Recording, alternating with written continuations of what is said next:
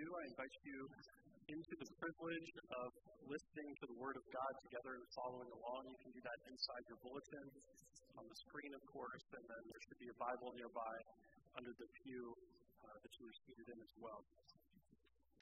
We are in the Gospel according to Matthew in chapter 6, verses 19 through 34. Hear now God's Word. Do not lay up for yourselves treasures on earth, where moth and rust destroy, and where thieves break in and steal. But lay up for yourselves treasures in heaven, where neither moth nor rust destroys, and where thieves do not break in and steal. For where your treasure is, there your heart will be also. The eye is the lamp of the body.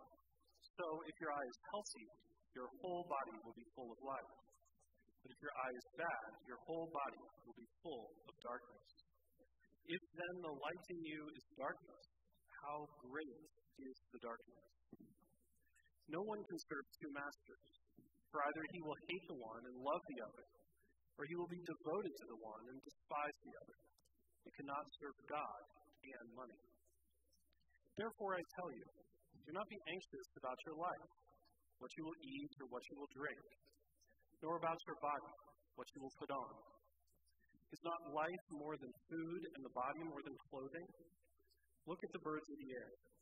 They neither sow nor reap, nor gather into barns, and yet your heavenly Father feeds them. Are you not of more value than they? And which of you, by being anxious, can add a single hour to his span of life? And why are you anxious about clothing? Consider the lilies of the field, how they grow. They neither toil nor spin, yet I tell you, even Solomon in all his glory was not arrayed like one of these.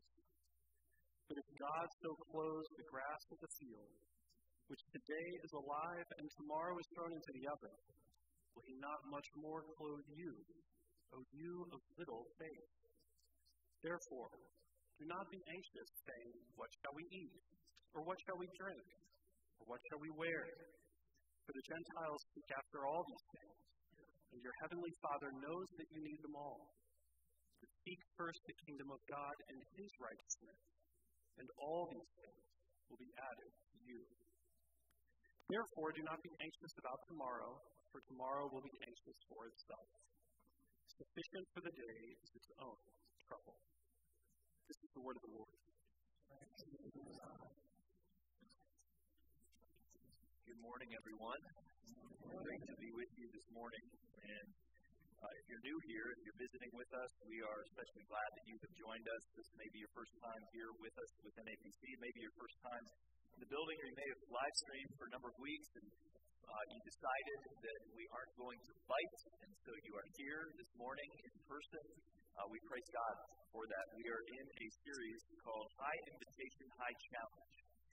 And what this is in reference to, this phrase, is it's intended to point us to, as a church, who we want to be, who we aspire to be. And this is patterned after Jesus' own life. Jesus himself was very high invitation. What I mean by that is that he welcomed all to come to him. It didn't matter if you were a sinner. It didn't matter if you were seen as an outcast or a nobody. Jesus welcomed all people to come to him, but he was also very high challenged, and what we mean by that is that he never affirmed or gave a pass to people because out of their own sinfulness. He never said, oh, it's okay, don't worry about it. What he said was, come to me, I will bring forgiveness, and then leave your life of sin. And he says that to all of us. So we want to model that as a church. We want to be high invitation, high challenges. This is a little grid that I showed last week. Different churches express different things. There's some churches, upper left, that they're warm and welcoming, and they don't really want to tackle and engage the difficult issues. And what happens there is a culture of consumerism. You come and you get your feel-good religion, and then you go about your life and do whatever you want. We don't want to do that. We don't want to be low challenge, low invitation, and not much going on there except boredom. We don't want to be low invitation where we never talk about the grace of God, and always high challenge so that a culture of condemnation develops. No, we want to be in that upper right quadrant to develop what we call culture of discipleship. And what does that mean? It means that every single one of us is a work in progress. Amen? None of us have arrived. We won't arrive this side of heaven. And so we want to continue to be disciples of Jesus, following after him, and always being willing to examine our own lives and to see where we fall short and to, by God's grace, become more like Jesus. So is everybody clear on what high invitation, high challenge means? Can you shake your head or give me an amen? Thank you. Okay. Now, the context of this series, High Invitation, High Challenge, is we are having what we call our commitment campaign, where we are asking you to fill out a commitment card for the coming calendar year for what you will financially commit to the ministry and mission of NAPC. So, did you get a card in the mail this week? Can I get an amen if you got one? Wow. That was either really unenthusiastic or it hasn't yet arrived. I'm not sure which. We sent these out. Maybe you didn't receive them yet. Maybe you're just not that happy about receiving them. But they're on the way, and we want you to prayerfully consider what you would commit, because in the spirit of being high invitation, high challenge, we want to ask you to make a commitment with your finances to support the mission and ministry of the church. And that is for two reasons. One, in order to function as a church, we need your giving and your commitment. And two, for you personally, this is part of your discipleship. Okay? And then next Sunday, we're also going to put in the bulletin an insert for you to commit to serving. So it's being generous with your time, it's being generous with your money, your resources. And that's what we're talking about with when it comes to high invitation, high challenge. You may be brand new here, and you may think, well, I'm not quite sure that this is the church that I want to be part of. That's fine. We're not asking you to make that commitment, but if you do consider this church your home, we're asking you to do that. And I want to just state that you all, those of you who are part of this church, most of you have been absolutely committed to playing out this part of your discipleship with what you have given. And I want to review this because it's really worth celebrating and worth praising God for what He has done in the hearts of all of the folks who are part of this church. I want to remind you, Faith Forward that was the name of our capital campaign to build this church. And I know I've said this before, but it is worth celebrating what God has done. In 2020, we had this goal of raising $3.25 million. Commitments made in 2020 for the next 3 years, $4.5 million. And then what has come in, what people have given. Now, we had somebody help us with this campaign, a guy named Greg Gibbs, who has done over 100 capital campaigns for churches. And what he said was you can expect about 92% of those commitments to actually come in. And instead, we've had $5 million in giving for the capital campaign. And there's still a few more commitments out there to be fulfilled, but I praise God for that. And all the while, for our ministry giving, that is for the mission and ministry of the church, if you look at where we are today, through last year, this week, or this last Sunday in 2022, giving was $1.06 million. Our budget was a little bit higher for 2023, $1.12 million. And what has been given as of last Sunday, $1.15 million. That's worth acknowledging and praising God because it speaks directly to what I am challenging you with. So many of you are already doing this and have done this for years. And praise God for that, because that is exactly what Jesus calls us to do, to be generous with what we have.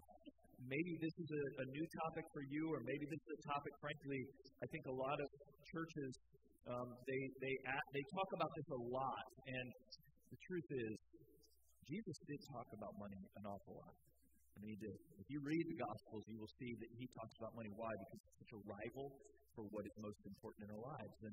and yet there are churches that have abused this, and we certainly are not doing that. We don't want to do that. So I just ask that in all of this, you consider where you are, where your family is, in terms of your own generosity. And we're going to look at this really amazing part of Jesus' Sermon on the Mount this morning, Matthew 6, verses 19 through 34. And what we're going to look at is 5 different things, okay? We're going to look at the right or the proper treasure, the proper eyesight, the right master, the right timeline, and the right priority. Those 5 things, okay? Let's pray first. Father, you are always good. Your love for us never fails, and you love us so much that you want us to be free from those desires, those objects, those gifts that would keep us from you. And money is certainly one of those that we all have to reckon with. If we are going to be faithful in following you, Jesus, we have to reckon with our resources and how we handle them. I pray, Lord, that all of us would do that. I first want to praise you and thank you for brothers and sisters who have been just so faithful. And I'm grateful. And Lord, would you show all of us, whether we've been part of this church or brand new, would you show all of us how we can faithfully apply this word to our lives so that you are glorified and so that we are free from that which would keep us from being fully obedient to you. And pray this in Jesus' name. Amen. I'm going to spend a lot of time on this point 1 and then less time on the following points. The first one is the right treasure in verses 19 through 21. Look in verses 19 to 21. I'm going to read 19 and 20. Do not lay up for yourselves treasures on earth, where moth and rust destroy and where thieves break in and steal. But lay up for yourselves treasures in heaven, where neither moth nor rust destroys and where thieves do not break in and steal. And it's pretty simple. We all understand this analogy that Jesus is putting before the people that he preached to in the Sermon on the Mount and putting before all of us. If you buy stuff here, it is vulnerable. It's vulnerable to moths and to rust and to thieves. How many of you remember the distinct smell of mothballs? Raise your hand. A lot of us. I remember, and how many of you use mothballs today? Like all one of you, I think. So mothballs are interesting. I remember playing hide and seek in my grandma's house, my grandma and grandpa's house, hiding in the closet. Dude, overpowering. And the longer I waited to be found, the more dizzy I got. And now we find that what the compound, the makeup of those mothballs is a carcinogen. Who knew? It's amazing. So why are mothballs used to prevent moths from eating clothing? But Jesus is saying that the things that we have, they're vulnerable here in this life. And if we invest all of our resources in the things of this world, they're all going to wear out. The great, amazing new car that you bought 5 years ago doesn't look so great right now. The clothes that you bought 10 years ago are maybe less stylish than you would like them to look. My guess is that they haven't worn out yet, but you're maybe going to replace those. They don't look as stylish and on and on. Now, what's also true, and this is very important, when you go to the Bible, you can't take one passage and absolutize that one passage. Does that make sense? Like, you have to look at, we believe all of the Bible is written by men who are inspired by God the Holy Spirit, okay? And therefore, the words of this book are the very words that God has for us. And if we look at the entirety of the Bible, well, we find that actually we do need possessions.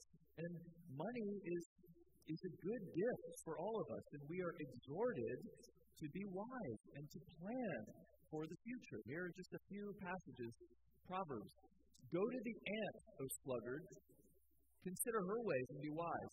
Without having any chief, officer, or ruler, she prepares her bread in summer and gathers her food in harvest. In other words, ants are a lot smarter than a lot of people because they know to prepare for the winter. They know to prepare for times. They know to prepare for retirement, so to speak. So we're instructed, exhorted to work hard and to save and prepare. Here's another one, Proverbs 10:4 and 5. A slack hand causes poverty, but the hand of the diligent makes rich. He who gathers in summer is a prudent son, but he who sleeps in harvest is a son who brings shame. I heard this other phrase similar to this growing up a lot. You better make hay while the sun shines. That's right. If you can work, you better work now, because there might be a time when you can't work. So we're exhorted to be wise with our time and our energy and our effort in order to gain. And just one more, Proverbs 21:5, the plans of the diligent lead surely to abundance, but everyone who is hasty comes only to poverty. So I hope you're getting the sense that the Bible actually teaches a lot about what we do with our resources, and money isn't bad. Saving isn't bad. We all have to plan. If we have children, many of us want them to go to college, and maybe we're saving for them. We're thinking about retirement. Many of us are hopefully putting money away so that we can retire eventually. And I think that I just want to note that when we read Matthew 6, it can cause a little, almost schizophrenia. Like, do we save? Do we give? Should we give it all away? And I don't think we should be schizophrenic, but I do think that what Jesus is doing, particularly for a group like us in the 21st century, is there should be tension between planning and preparing and being generous. There is tension in that. Because it's very easy, the Bible tells us, to be so planful and thoughtful, to save really well, and to do it just so well, that we end up feeling like we don't need God. We've got all that we need. Why would we need God? We don't need Him anymore. And actually, what's interesting is when the Hebrew slaves were freed from Egypt, and they were getting ready to go into the Promised Land, and they didn't have this land yet, God, through Moses, warns them what will happen as they experience abundance and basically the curse of success. This is what God says, and it's amazing. It's relevant today. This is Deuteronomy chapter 8. Take care lest you forget the Lord your God by not keeping His commandments and His rules and His statutes, which I command you today. Lest when you have eaten and are full, and have built good houses and live in them, and when your herds and flocks multiply, and your silver and gold is multiplied, and all that you have is multiplied, then your heart be lifted up, and you forget the Lord your God. Your heart being lifted up is like being prideful. Oh man, I did all this. I'm so amazing. And you forget the Lord your God. And he goes on in verse 17, beware, lest you say in your heart, my power and the might of my hand have gotten me this wealth. No, you shall remember the Lord your God, for it is He who gives you power to get wealth. That was a warning when, believe me, the per capita income was quite less than it is today. When the creature comforts that the Hebrew slaves had was nothing compared to what we have in the 21st century. We all know this. And the same thing was true in the 1600s and 1700s.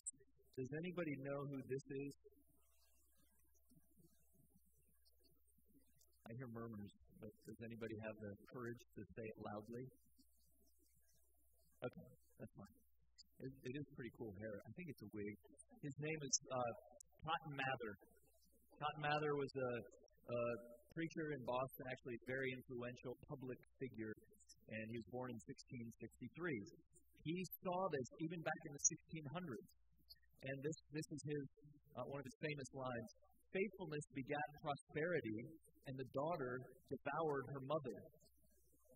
Does that make sense? Like if you're faithful and you're smart and you plan and you save, then you will actually be prosperous, most likely. But often it's that very prosperity that leads us to forget about God. So it's a temptation. Now, it's not bad. Again, wealth is not bad. It's a wonderful gift. But it is a temptation to grow prosperous and then to forget about God. And then Jesus, what is the only way to counter this? It's to store up treasures in heaven. That's the only way. There is no other way to say, well, I know I have all this and I'm not giving very much, but I know in my heart I'm generous. It doesn't work. The only way to do it is to actually put into practice storing up treasures in heaven, giving. And that's why Jesus says, for where your treasure is, there your heart will be also. In the Bible, the heart is the center of the human person. It's where all of your desires and your emotions and your will springs from. It's the center of your being. Where your treasure is, there lies your heart. In other words, this is not a mystery. If you look at what you do with your money, that's what you love the most. That's where your heart is. And this is just a truism. It's not an if-then, it's true. Fish swim. Dogs bark. Presbyterians must be encouraged to say amen. All of these are truisms. And the same is accurate with Jesus is saying, where your treasure is, there lies your heart. It's like if you've ever played poker, have you ever played Texas Hold'em? Okay, if you're sitting around the poker table and the newbie, the rookie, he's dealt 2 pocket rockets, and he looks at his 2 cards, those are 2 aces, and he says, boom, yes, before anybody makes a bet. Well, and then he's like, okay. Nobody's betting. Everybody else is folding. It's a tell what you do with your money. Whether your heart is with the kingdom of God or whether it is with you or your future or whatever. And I've seen this work in both ways. I've seen people who were not all that engaged in the life of this church, who through the capital campaign, big vision, audacious goal, gave tremendously. And they gave sacrificially and generously, and through that act became more engaged and committed to Christ and to His body. And I've also seen people who their heart is moved to be more generous, and the more generous they already love Jesus, they're already following Him, but they're moved to give. And through that very giving, their heart is more engaged in the ministry of the church. Also, people who have already given, and they continue to consider this, their hearts too are moved. So it works both ways. If your heart is in it, you will give, and if your heart is not in it, if you give, then your heart will follow. And so, where is your own treasure? That's the question. And I see just how amazing the Lord has worked. And I see this sometimes in most amazing ways. It certainly is not in the volume of giving all the time. Sometimes it is, but I've seen people who are on fixed incomes who are tithing, who are giving 10%. Amazing. I see students who are beginning to give and set that pattern. I see successful entrepreneurs, executives, giving 10% even as their income rises, and they continue to do it, and that is pretty amazing. So it's happening in this church. Is it happening in your life? That's the question. Do you have the right treasure? Next, the right eyesight. The right eyesight. Jesus, he changes the metaphor here, and he talks about sight. The eye, this is verses 22 and 23. The eye is the lamp of the body.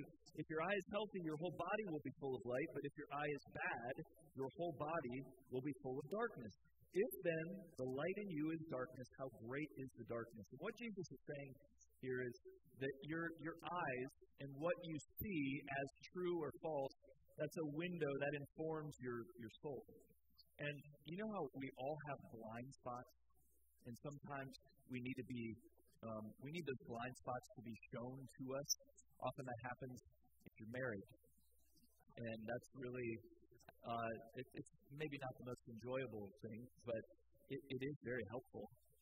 And that's what discipleship is as well, by the way. When we are in relationship with each other, we can kind of point out one another's struggles if we don't know that they even are there. But what Jesus is saying is that if you cannot see what is truth, can't see the light, man, your soul is dark. And as it relates to giving, and I do think it relates to giving, if you look at the context of the entire passage, if you think that it doesn't matter what you give and what you do with your money, then, man, it is dark. How great is the darkness? And we need to be open to this challenge. We need to see by the light of Scripture, by the light of Jesus' teaching, what He would have us do with what we have, that we might be free from the enslavement to thinking that our money is going to solve all of our problems and insulate us from the troubles of life. No, we don't believe that. Amen? We believe that God alone is our hope, and we practice that by giving, in part by giving. So we want to have the right eyesight, and we also want to have the right master. No one can serve two masters. He will either hate the one and love the other, or he will be devoted to the one and despise the other. You cannot serve God and money. Again, this is nuance. It doesn't mean you can't have money. It doesn't mean, elsewhere the Bible teaches that we need to provide, and that somebody who doesn't provide for their family is worse than an unbeliever. That's what Paul wrote. So, look, we need resources, and we ought to work for them. But is money our master? And we might think that we're doing well, but if we're not giving, we are not doing this well. And money is our master. So, we talk about this at NAPC. We talk about how we are instructed by the Word of God to work toward giving at least 10% of what comes into us, of what we earn. At least 10% in every household, every individual. And for some of you, that has been a practice. You've done that your whole life. Others of you, this is brand new. This is a radical teaching. And next week I'm going to talk about how the Bible teaches us, specifically with tithing. But that is a good way to ensure that you aren't trying to serve two masters, that you are trying to serve the living God. And also, by the way, our church tithes. So our budget every year, whatever comes in for our ministry and mission budget, we send out in partnership with other ministries. And I'm not saying this because we are worried about what God is going to do. God has provided over and over again. Amen? In our church, He has shown immense favor to us, and He will continue to, no doubt about that. And just to give you another picture of this related to the building, I don't know if you remember this. You were around 3 years ago, and we were going through the capital campaign. This was the building that we said we were going to build. And this is one section. This is the building that we actually built. And that's amazing. Why? Because the Lord provided through incredibly generous people. And we want to continue. This is not we know this. The building is not the final resting point and now we can relax. No, we have a mission. And we as leaders, we put a one-year goal together every year. This is our 2023 goal. Let's say it together, actually. To joyfully steward our God-given gift for outreach and care in our church and community. And there have been so many ways that the Lord has carried this out. I actually just met someone right before church started who's here because her neighbor and friend invited her here, prayed for her, and cared for her. And she's here. And I praise God for that. I'm glad that you're here, Kathy, wherever you are. We have been very intent on reaching out to the community to invite people to the opening. We've been at farmers markets. We've put yard signs out, and many people have come out. And some of you have come because you were invited by someone that you knew, or you saw a yard sign. As staff, we've gone to the high school because we want to partner with our schools and care for our teachers and the staff at the school. So we went to, actually not just the high school, every building in the New Albany school campus, and we have gone several times to give them care packages and just let them know we love them and we care about them. And there's so many additional examples. There are so many bags for Thanksgiving giveaway that are over there in that hallway that you have brought. We're doing a Christmas thing as well. We're doing all kinds of outreach. We're investing in with our ministries in Linden, in Mexico, in Uganda, and in this community. And we will continue to do that as the Lord leads. Amen? But it's true that God commands us to be generous for our good, and it is only by being generous that we demonstrate that God is in fact our master and that money is not our master. And this also relates to our thinking about the future. We need to have the right timeline or the right horizon for worry. And what is that timeline? Today. Today. We worry about today. That's what Jesus says. Do not be anxious about your life and what you will eat or drink, or about your body, what you will put on. And then if you look down at the bottom in verse 34, do not be anxious about tomorrow. Tomorrow will be anxious for itself. Sufficient for the day is its own trouble.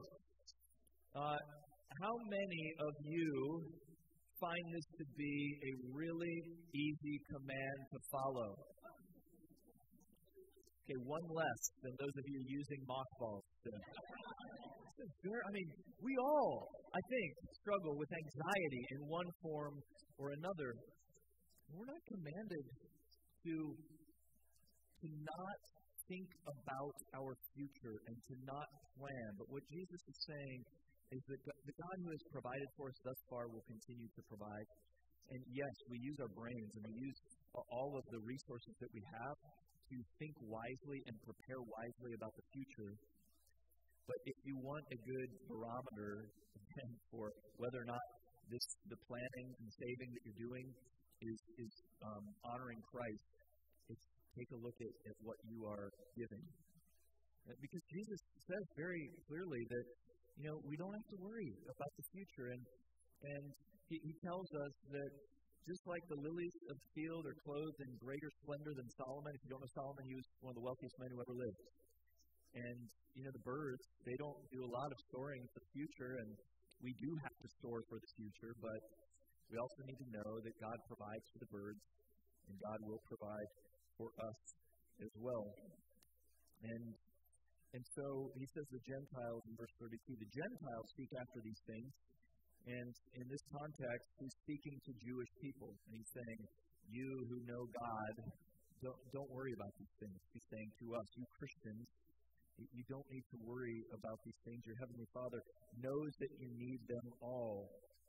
And so it's not to minimize the struggle with anxiety. For some, it is a terrible struggle. And you are in counseling or you are taking medication to help you overcome anxiety. Nothing wrong with that. But for all of us, a good barometer of our sense of God providing for us is if we are willing to risk some of what we have and give generously. And actually, as I said, it works both ways with giving and your heart kind of conforming to what you give to. As you give, it actually, there might be an initial spike in anxiety. I can't believe I'm committing this. But then as you give, you see that God provides. You see that He does it for you. And He gives you what you need even as you give generously. So the right timeline for our worry is today. Today is sufficient enough. It has enough trouble of its own. And as much as we can, we try to worry about tomorrow. And one expression of that is how we are generous. And then finally, the right priority. And this all is summarized. But seek first, verse 33, seek first the kingdom of God and His righteousness, and all of these things will be added to you as well. In other words, be at peace and give generously. And I'm not saying just to this church, just to this local church. Give to ministries that advance the kingdom of God. But be at peace and give. because God is good all the time, and He provides what we need. In fact, how would we know that we ought to seek first the kingdom of God and His righteousness? Well, we know this because of what God has provided for us. He's given us His very Son. All of us, you know the gospel. All of us were created in the image of God to know Him and love Him. And yet every single one of us has turned away from God. We have gone our own way. We have taken the gifts instead of the giver. We have worshipped those gifts. We have thought that we could find all of our security if we just were smart enough and planned well enough. And yet we know that's not true. We know that we are going to die, and it says in Hebrews 9, it is appointed for man to die once, and then comes the judgment. And if we stand on our own and think that we've done enough good deeds or even given enough or anything like that, we will be terribly mistaken. And yet, if we simply listen to the calling that Jesus has given, that all would come to Him, this incredible invitation to come to Him, to repent of sins, leave our life of sin, and trust in Him, we will be forgiven. Because God did not spare His own Son for us and our salvation. Amen? And if God is that way, then can we trust Him with our resources and be generous? The answer is yes, we can. We can trust Him. The right priority is not, in every case, for every contingency, making sure we have it covered. No. The right priority is trusting God, trusting His Word that tells us to be generous, and seeking first His kingdom, and then knowing that the things that we need will be given to us as well, because the things that we need, the one thing that we need, has been given to us already in Jesus Christ. Let's pray. Father, we thank You so much for Your love for us, and thank You that though we don't deserve it, You have freely given to us. Lord, I pray that we would follow in Your example simply by giving generously. And Lord, I pray I'm so grateful for brothers and sisters who have been doing this for years. May they continue to. And I also pray for those who have not been, are not giving generously. And Your Word talks about tithing. I pray that they would consider what it means to actually give generously and to make a commitment. I pray that every household, husband, wife, would talk about this as they leave here. I pray that those who are single would consider this and talk to you about this, or talk to a trusted friend about this. And Lord, I pray that would happen, that we might faithfully seek first Your kingdom and know that the things that we need will be added to us as well. Thank You, Lord. Thank You most of all for Jesus. And thank You that You did not spare Your own Son that we might know You. And I pray for everyone here, for those who may not even know You yet today and who are here just checking things out. I pray that You would send Your Spirit that they might repent of sin and trust in You, Jesus. Father, hear us now as we pray according to how Jesus taught us. Our Father, who art in heaven, hallowed be Thy name. Thy kingdom come, Thy will be done, on earth as it is in heaven. Give us this day our daily bread, and forgive us our debts as we forgive our debtors.